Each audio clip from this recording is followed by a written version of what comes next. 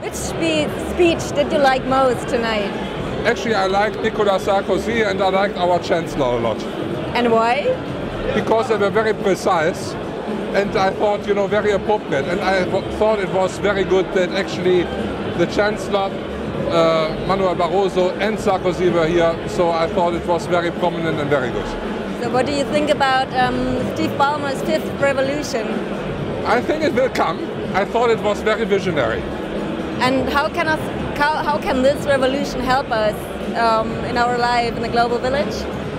I thought it was very interesting because it was a lot about usability, and usability is a big subject in a technology world. So how can people really use IT? Thank you very much and have fun tonight, and thank you very much. Thank you very much.